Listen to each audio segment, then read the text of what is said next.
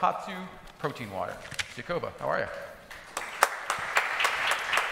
Good to see you. Either one, and please just keep an eye on your timer. Hello, everybody. How are we doing? Last one today. Do me a favor. Raise your hand if your health is important to you. Of course, right? Everyone, thank you. How about we raise our hand if you would prefer to pronounce the ingredients in the products you consume and know they're safe and better for you? Duh, thank you. Did you know that 2/3 of Americans are seeking additional levels of protein in their diet? The problem is there are limited natural and healthy sources of protein available in the $130 billion functional beverage market, right? TATU protein water is an easy and convenient source of high-quality protein to keep you healthy and strong. Each 12-ounce can has 15 grams of protein, 60 calories, and 0 grams of sugar. TATU comes in 2 flavors, zesty lemon ginger, which is light and refreshing, and juicy orange mango, which has just a hint of sweetness. Now, the science behind protein is solid. If you ingest protein after you work out, your muscles recover faster, they grow faster, and you're actually less fatigued during your following workouts. TATU has 15 grams of that much-needed high-quality source of protein that makes it the perfect post-workout recovery drink.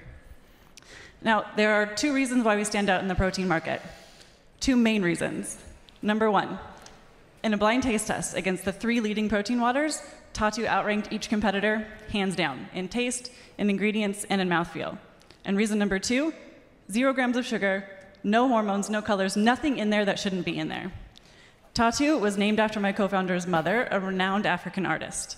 TATU means the number 3 in Swahili, and for us, that means finding balance in your mind, your body, and your soul.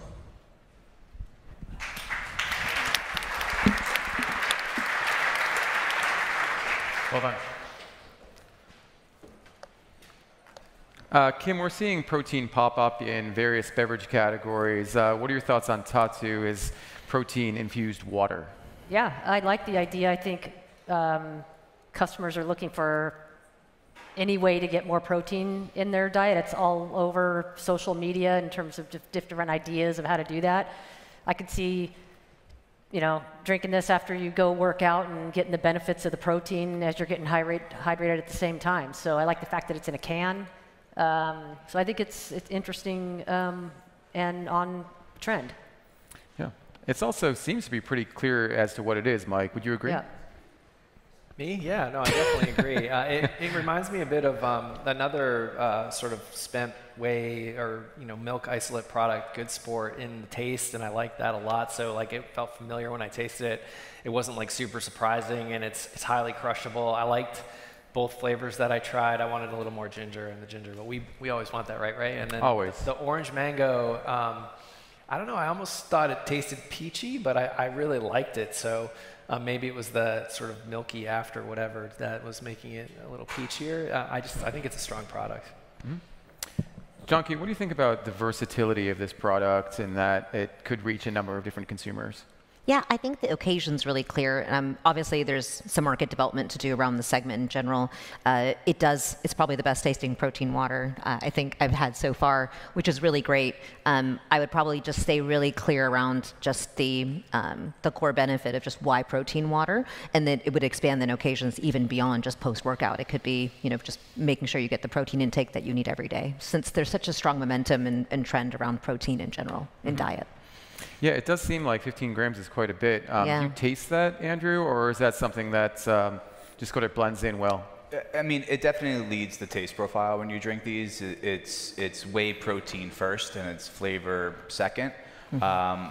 From my point of view, I think that's okay because you're not, having some sort of nondescript amount of functionality added to the drink post-flavor. I mean, the functionality is being delivered right there. It is a very clean tasting product. I think 60 calories at 15 grams of protein makes a lot of sense for someone who is actively looking for something like this post-workout. One challenge I see is, I'd say traditionally whey-based proteins are married with chocolate and vanilla, or they're powder-based, so there's something that more leans into the natural taste profile of it, where these are much more citrus and like acidified forward, which I think is an interesting white space to kind of figure out and solve for. And this is definitely for a consumer who probably is not an active protein powder consumer, but someone who is aware that they would like to increase their protein intake post-workout. Outstanding. All 12 semi-finalists, I thought, did an amazing job today. Round of applause for all of them. Congratulations.